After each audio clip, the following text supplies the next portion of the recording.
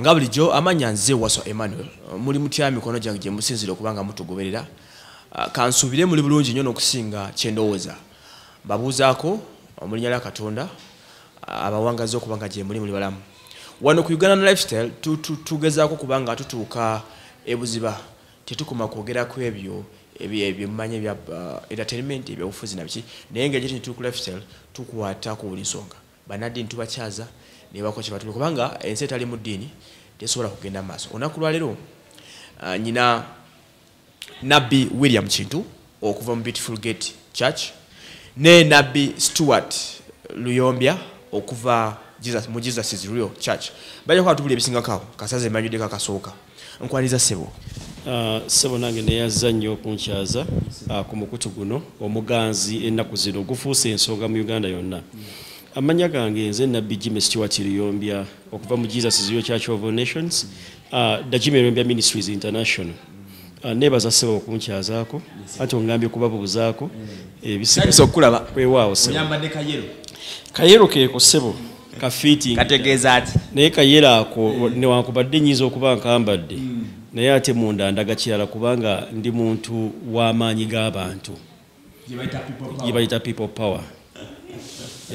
people power yatujidde bannange n'omugenyi omulala gwe nina olyota muganda wange ndi bulungi batulaba mwebale kubanga bwe muli Ugandan Lifestyle bwogiyita tweyanza naffe okutukyaza ngamanya Nabbi William Kintu Lugala Masanafu Beautiful Gate Church y'ekkanisa obuweereza obuyimiridde ku musingi gw'obunabbi yes era kyekimpisa Nabbi William Kintu awo nyiri wenjagala okutandikira njagala kumanya ekintu kimu ntandika naawe enjawulo ekiri wakati wa Nabbi ne bapasito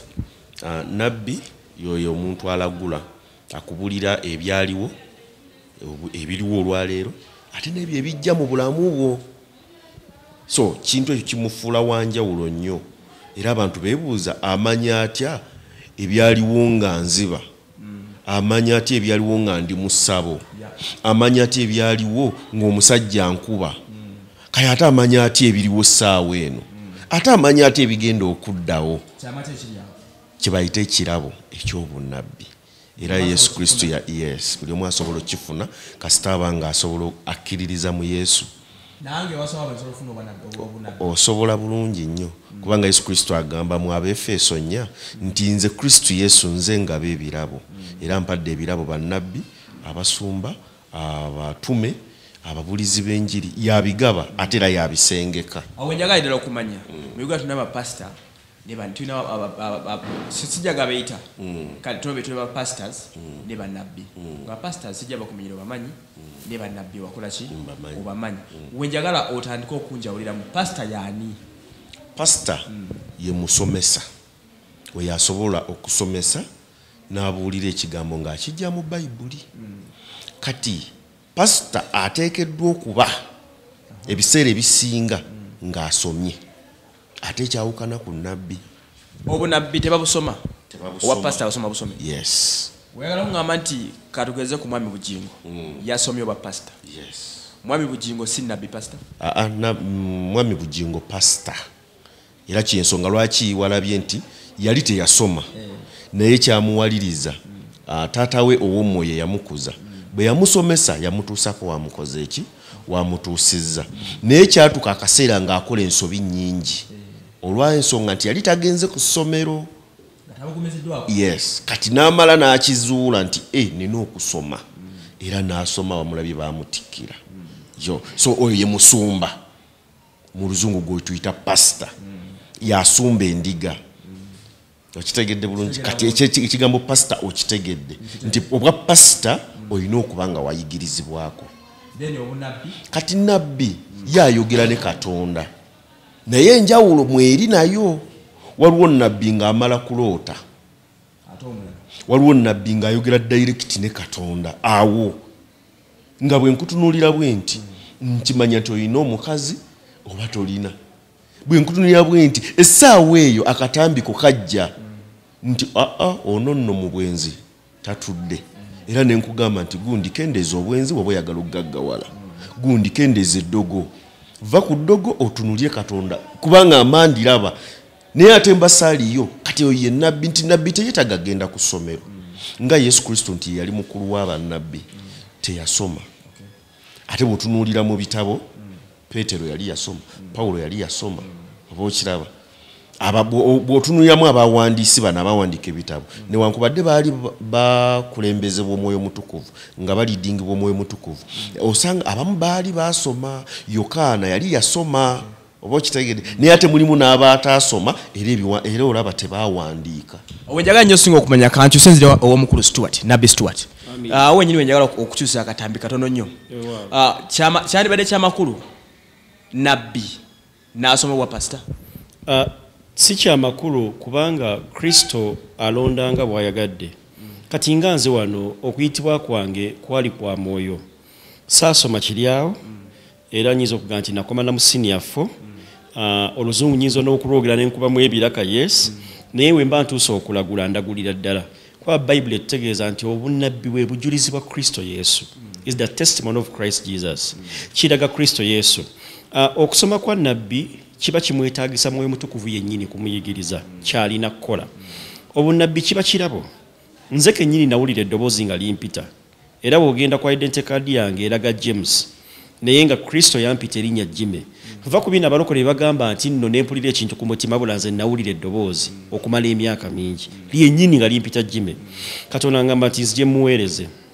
abantu bangi abalaguddwa era embeera yaabwe nekyuka abantu bali mu mawanga ebweru era embeera yaabwe ekyusa okuyita mu bunnabbi obunnabbi kyekintu ekyetaagisa ku buli muntu yenna munnayuganda ndabo bondabira bweru bondabirawa weetaaga obunnabbi okumanya ekyakusiba okumanya ki Katonda kyetaaga okole okumanya ki Katonda kyetaaga okyuseemu ate okumanya lwaki mbonaabona ebisinga bino bye bitambuza abantu mubasamize naye nga ffe tuli wano nga bannabbi tusobola okukulagula tusobola okubula ekyakusiba wenjagala okusinga okumanya nabbi temuli balogo kubanga ebintu ebimu kubikolebwa mu bunabbi tebyawukana nabikolebwa mu basamize nga kiki ng'okugenda mu ssabo oli n'akulagula ebyafaayo bye n'ebiddako n'ebikola ki wenjagala ontandingire bayibuli egamba mu Amosi 3 olunyiriro lw'omusanvu nti Katonda taliko kyalikola nga takibikulidde bannabbi be era bayibuli egamba nti empologoma ewulugumye ani ataatye Katonda ayogedde ani atayinza kulagula Katonda yayogera ebintu bino era kambabuulire Katonda bw'aba ayagala okwogera alina kukozesa muntu era bwekityo bwe kiri n'omuzimu we gubanga gwagala okukola guyina kukolera ku muntu kati bw'ogamba nti essabo balagula ne Katonda alagula so okaddemu ogambe nti Katonda waba akola ebintu bye alina kukolera ku muntu alina kuyisa obubaka bwe mu muntu nga mu ssabo we tubeerayo nga omukongozi emizimu gitwakuye giyina kuyita ku muntu omuzimu mwoyo ne Katonda mwoyo ekyawulwa kyekiriwa nti ono ye Katonda of whole hosts ye Katonda nannyini byonna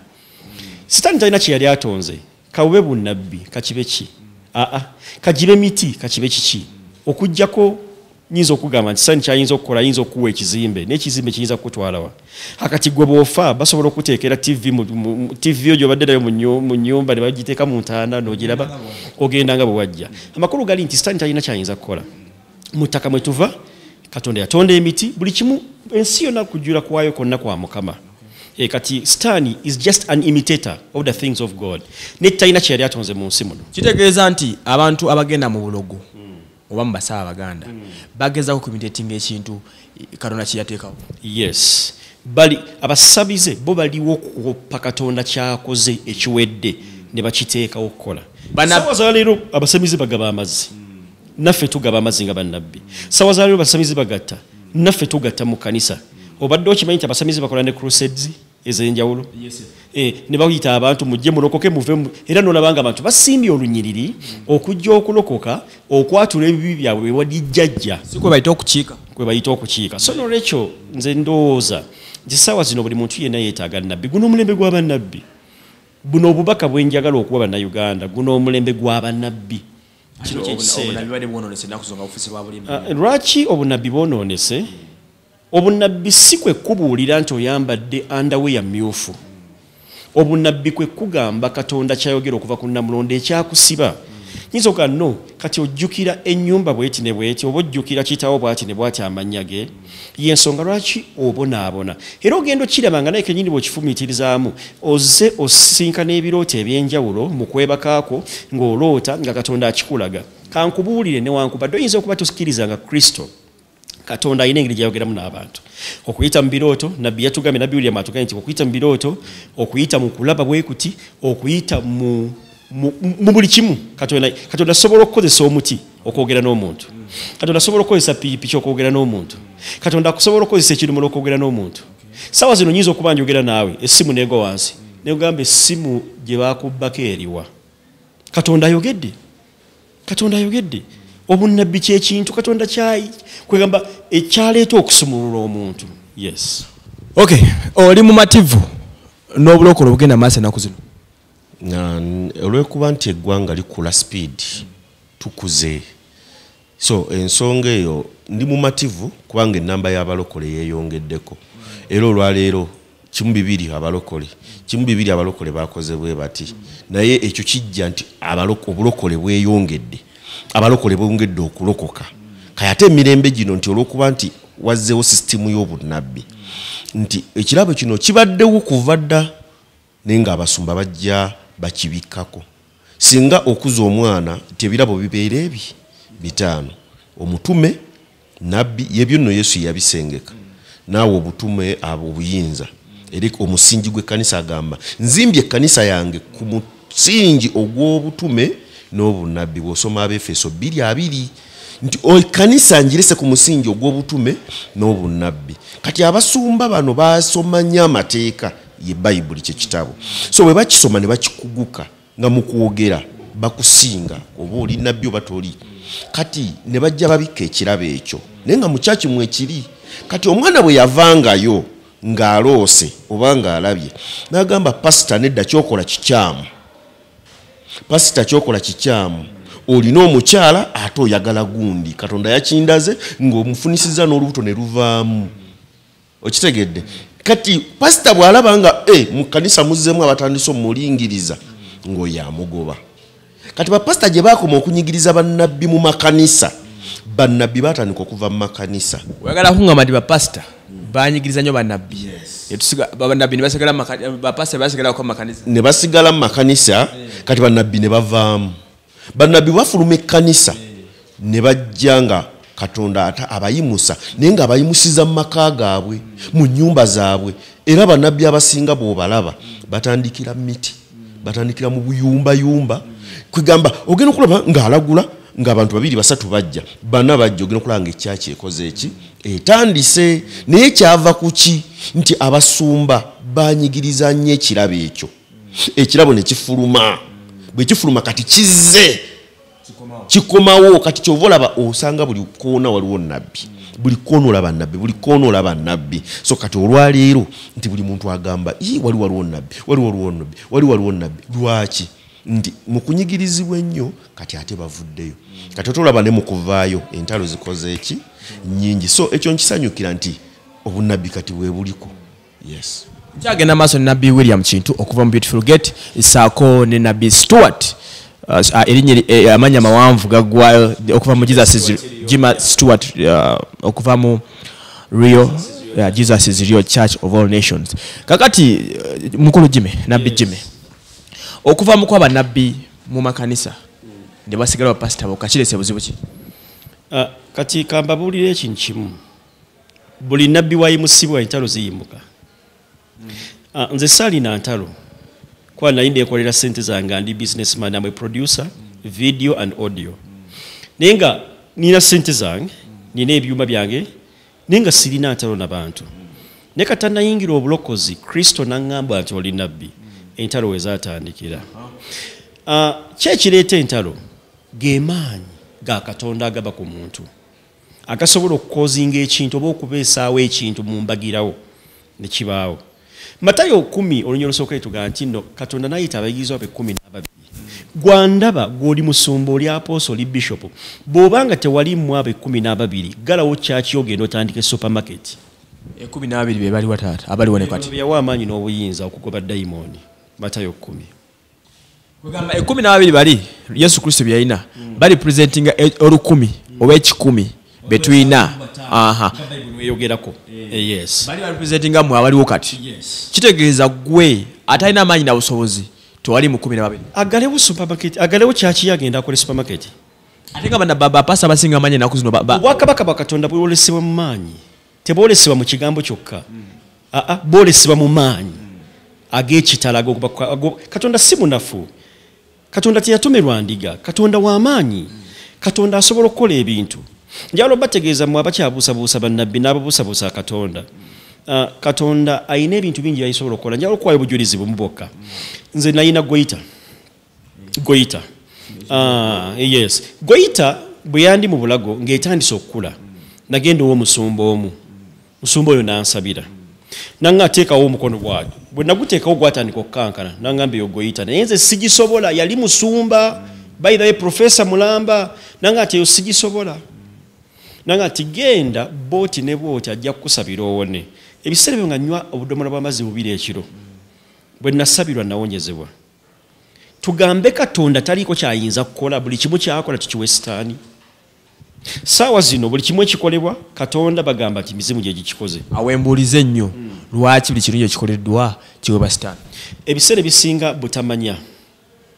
n'okwefuula nti ate gwe otegeera nnyo katonda olaba ne Ibulayimu olaba ne Isaac olaba ne Eriya eyayagala okulaba katonda yamugamba nti genda ondabe teyamulaba yayitawo mu mpewo yayitawo mu ddoboozi yayitawo mu kimu tewali yali alabe katonda ngero 8 egamba nti nno ono yali magezi yaliwo okuva mu ntandikwa by the way njagala otegeeza abatulaba nti katonda talina ntandikwa era talina nkomerero kuba ye yaliwo emirembe n'emirembe ajja kubaawo ebiseera bisinga tweyolabira ekintu kino presenter omanyi nti ebiseera bisinga abantu abasinga balwanyisa abantu naye nga beerabidde okulwanyisa oyo ali emabega waabwe gwe bw'olwanyisa omuntu ali mu ye w'amaanyi okusinga gw'alwana yensonga lwaki olaba ekirabo ekyobunnabbi kiwaguza naye bakivuma sawa yalo tulaba Senyonga ng'atuvuma tulaba abantu bangi nnyo nga batuvuma Senyonga ntegeeza pastor Senyonga siyinza mumenyamu kubanga ekiseera kituuse okubanga twatula amannya mu kiseera kino Senyonga si pastor si nabbi Senyonga tabanko nabbi buzibu kyo buli ku musajja oyo naye omusajja oyo ekimuteganya bujja ate n'ekyokubiri omusajja gwe yasikira balabye ekkubo ye yali nabbi yali alagula yali asabira abantu ne bavaako n'emizimu naye obanga tosobola kugoba yadde ekikulukuto yadde okuwonya omuzimu ogumu okuva ku muntu ate alina P5 kitegeeza ki ekibiina kya P5 gusobola kibaamu prosperous n'ebirala olaba nange ndasomako nentuukako mu senior fakolo P5 mangi noonyaamu ki sawa ya leero nja kutegeeza abantu bonna abatulaba bw'oba oyagala okusumulwa n'okuwonyezebwa noonya oyo agenda okukugamba ekyo ekikugasa wadde okyaŋŋamba buzibu bwa Senyonga obuzibu bwa Senyonga butamanya ekyokubiri bujja ekyokusatu talina maanyi ga katonda yes kimusomesa enjiri ey'okubanga kimusomesa enjiri ey'obujja ye mu bayibuli anoonya mu byawandiikibwa bivoola kyogala okuŋŋa nti mu Kuruhani oba mu bayibuli temulimu byawandiika bireeta mirembe wamulaba afaafaganya ne mwamiyiga balina ensonga zaabwe tomanya so kati gwe tokkaanya nankola ya Senyonga sikkaanya n'akatono ddala sikkaanya naye kuvuma kwa bayibuli etugaa tosaliranga muntu yenna musango kati boogeza okuntegeeza abali mu nsobi sijja kusalira musango Senyonga nti ali mu nsobi naye njagala muwoninga nti waba talina maanyi aggalewo kanisa ye agenda atandike supermarket kadde mwako nkalikodi njagala otegeeza pastor Senyonga Senyomo yonna gy'oli ondaba njagala okutegeeza obanga toyina maanyi ga bwakatonda 10:1 of Matthew oba Matayo 10 olunyiro lusooka galawo kanisa yo genda otandike supermarket mubiwulidde ebabigambye Senyonga tukyagenda maaso ne nabbi William Kintu okuva mu Beautiful Gate Church ate ne omusumba ne nabbi Stewart yanganya muyita omusumba nabbi Stewart okuva mu Jesus is real kakati tata amaanyi gemukozesa mugajjagana mugajja Nigeria kyokangeze simanyikiddwa nnyo mu kubanga zisinga okuloka kantangaze ku kintu ekyo kati waliwo kye tuyita mentorship omukuza we ani eyakuinspiring ekirabo wakirina kituufu naye ani agezaako okubudaabuda bw'oba okoze omusango nabbi bakuwaabirawa kyetuyita mentorship kyovula twateekawo essengejero ffe nga gavumenti ne muli wakanya anti twali wakanya ggwanga litemanyi tujjatuukawo kati olwaleero amaanyi okugamba nti bagajja Ghana agajja Nigeria waliwo bannabbi wano bemmanyi nga bataata baabwe ab'omwoyo bava Nigeria ngani nga pastor ono owokubiri pastor Kakande yalina gwe bayitanga Bua taata we olwaleero bamuyita TB Joshua ya ava Nigeria kakati naye ng'ate okufuuka taata olwedde amusanze n'amaanyi kubanga era kuva dda Kakande abadde awonya abantu kati olwaleero nange nzize mponya abantu naye bwe ntuuka akaseera ne ŋŋamba naye nga ndi bw'omu nze bwe mbanfunye ekizibu nkola ntya nsobola okusaba n'ensaba ne kigaana naye ate bw'oba oyina taatawo ow'omwoyo osobola omukubirako ne mugatta essaala naye ng'amaanyi gava eri Katonda Yoweri 2:28 ekitabo ekyo mu luzungu bakita Joel egamba abantu bonge bonna mbayeeko omwoyo omutukuvu kati omwoyo omutukuvu yayo akola mu ggwe kati nze bampita omusajja mu Katonda nabbi William Kintu bw'osoma Yokaana 10:4 akanyiriryako 10 agabeera mu nze nange mu ggwe nga kitange bwali mu nze si be basatu taata omwana n'omwoyo kitegeeza omuntu yatulamu omwoyo omutukuvu Yesu Kristo abeerawo ne taata we kati bwe beegatta babeera basatu naye nga bonna batudde mu muntu omu omuntu oyo alimu omwoyo kati nze kimpisa omusajja mu Katonda nti Yesu atuula mu nze kati ge maanyi ago agakola ebyamagero naye bw'okola ekintu ekiri extraordinary omuntu agamba nti amaanyi yagajja wala kati amaanyi ago eggano gawakanyiza nti mugajja amaanyi Yesu yagatuwa yes okay mwami na best one atugana Yesu yagabawa amaanyi obutamba amazzi yemuga bitegeeza ki mu church omanyi n'abakatoliki bayinda kibayita sacramento zino ziyitibwa mantles yes n'omulogo alina kyakozesa okuwonya omuntu bakozesa mayembe kati naffe tuyina kyetukozesa okusobola okulaba nga amaanyi ga Katonda gakka ku muntu Kristo bwe yatambulanga yakozesanga ebintu bingi ettaka malusu amazzi buli kimu amaanyi ga Katonda gasobola okuyita mu kintu kyonna ng'agatamba bw'osoma ebikolwa by'Abatume 19 Pawulo akulaga engeri ekiremba oba obutambala bwe bwawonyanga abantu njagala okutegeeza ekintu kimu ebiseera ebisinga njagala okutegeeza ekintu kimu ebiseera ebisinga abantu butamanya naye amazzi kyekintu ekisobola okusumulwa kubanga buli muntu yenna yeetaaga ekikozesebwa okubaako okusumulwa kwafuna nze byonna byonna mbikozesa amazzi amafuta atali butto amafuta genyini agava Israel yes gawuka namu amafuta n'amazzi n'obutambala olw'ofunda bwabudde emboozi ekyali mpanvu nnyo nabbi njagala tuwulira amannya g'amalamba gagoyo ne church emboozi tugigattirako njagala okwebaza Katonda kulekisa kino amannya gange nze nabbi Jimmy Stewart Luyombya okuva mu Jesus is Real Church of All Nations Uganda East Africa wampeewo awo ku 9 kati okwata ate ekikuba ekidde ekazinga obeseeta osobola okuba ku ssimu 0704 83 oba 0704 53 Nabbi William tusiwula naawe amannya Nabbi William Kintu esigala masanafu ekkanisa bagiyita Beautiful Gate Church Ministries bw'oba oyagala okuwonyezebwa olina ebizibu ebikutawanya tolina mulimu visa zaabula kuba ku 0772 946 ejja kuyamba nnyo Uganda Lifestyle kwe tusinzira bino nazibambooza bulamu mubeere bulungi tukolagana olwo